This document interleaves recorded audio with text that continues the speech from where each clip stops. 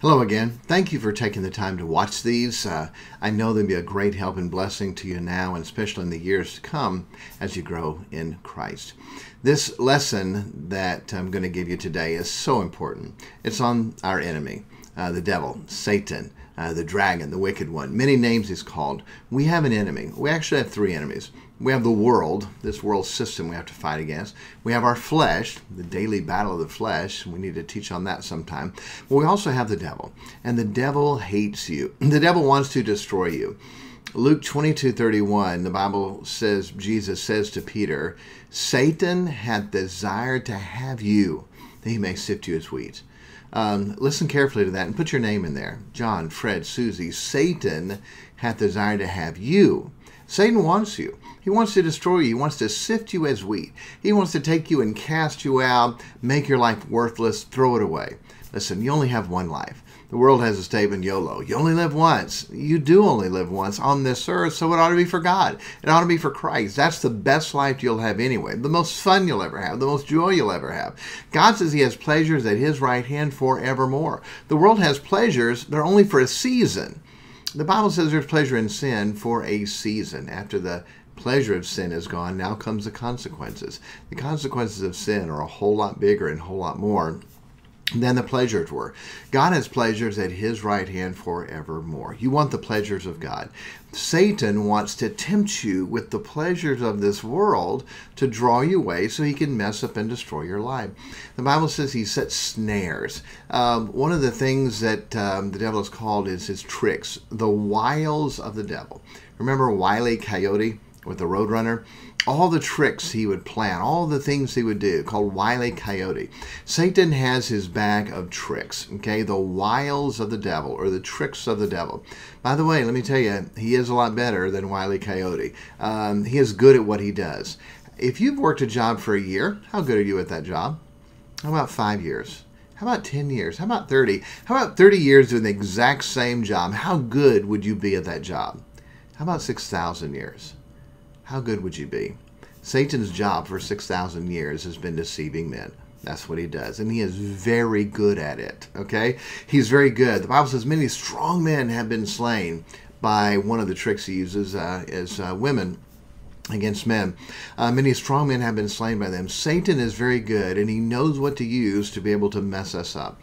And he will entice us with all those things. Now, we never have to lose. Okay? We have inside of us the Holy Spirit of God. The Bible says, greater is he that is in you than he that is in the world. So we never have to lose. We have the Holy Spirit of God who will guide us into all truth, who will convict us, who will bring things to our remembrance. So we never have to fall. We have the Holy Spirit of God inside of us. It's greater than Satan who's in the world. We also have the Word of God to guide us, principles. We have the Church of God. We have a pastor to help us. We have the armor of God to be able to put on.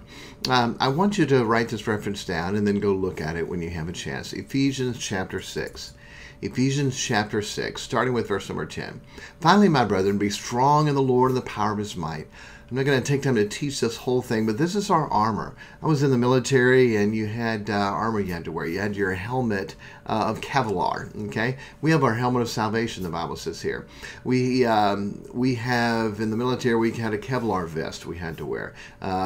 We have the breastplate of righteousness and the shield of faith. We have the armor of God that we get to wear that as long as we're going forward for God, we never have to take a hit. We've got our helmet, we have our sword, our shield, our breastplate, loins girded about with truth, feet shod with the preparation of the gospel of peace. If we put on all that armor, then we're going to be able to win every time, okay? Let me give you quickly what those are. Ephesians chapter 6, verse 10, going down to verse number 18, if you want to look at that. Let me give you quickly what they are.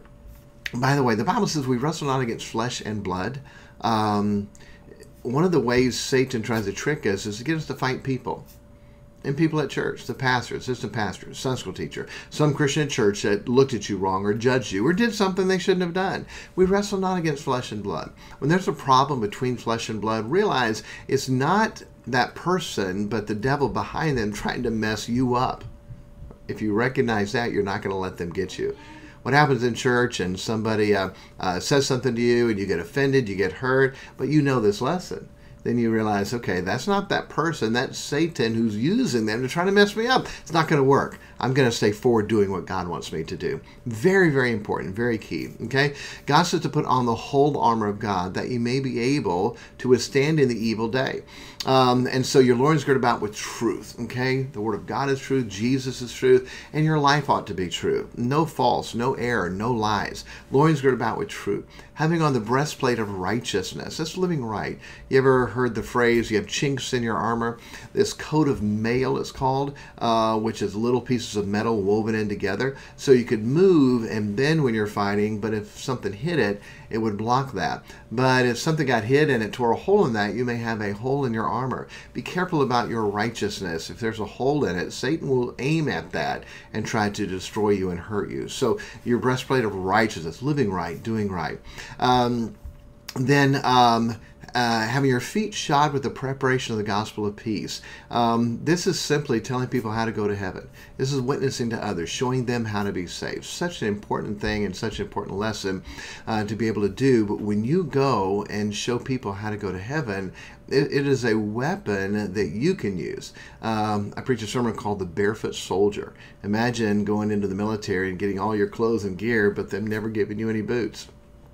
How would you be able to fight? How good would you be? How profitable?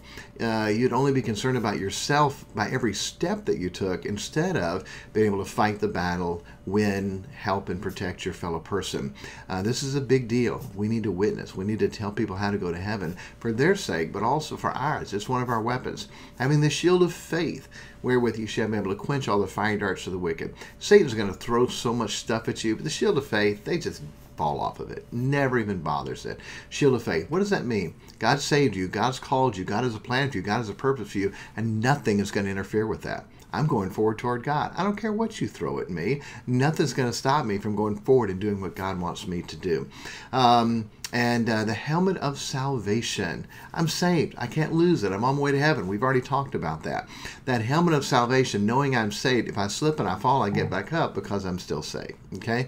How important that is. And so, and then the sword of the Spirit, which is the Word of God. The sword is an offensive weapon. We go after. We have the Word of God to be able to go after the enemy with that. The Bible says, resist the devil and he will flee from you. Satan came to Jesus after a 40-day fast to tempt him in the wilderness. 3 times it came to him, 3 times Jesus quoted Scripture at Satan, and Satan departed from him for a season. That's what we're supposed to do. How do we win against the enemy of the devil? We quote Scripture. Whatever you struggle with, whatever you have a hard time with in the flesh or in the world, then we need to get Scripture to be able to combat that. Okay? Let's say you have a problem with lust. Many Bible verses about that. Job said, I made a covenant with mine eyes. Why then should I think upon a maid? Jesus said, if you look upon a woman to lust after her, you committed adultery in your heart already. So to be able to quote those scriptures back when Satan tempts us. You have a problem with alcohol, then you go to the Bible and you see the verses on alcohol. Wine is a mocker. Strong drink is raging. Whosoever is deceived thereby is not wise. Those things are able to help you, the Word of God. And then it says, praying always with all prayer and supplication. Prayer is a weapon that we use against the devil. And so the armor of God, the Word of God, the church of God, the pastor, the people to help us, we should never lose against the devil. We lose because we don't realize we're in a battle. We don't realize we're in a war. We don't realize we're in a fight. We don't realize we have an enemy that's shooting at us. Okay? If someone wakes up on the battlefield and they forget where they are and they just take a walk, afternoon stroll, and walk across the enemy lines into the enemy, are they in trouble? How come? They're not ready to fight. They don't have their armor on. They don't know they're in a battle. And that is why most Christians fail. Because they're saved, but they don't realize in this world we are in a battle. It's a war. And Satan wants to destroy you. Don't let him do that. Okay? Very important lesson.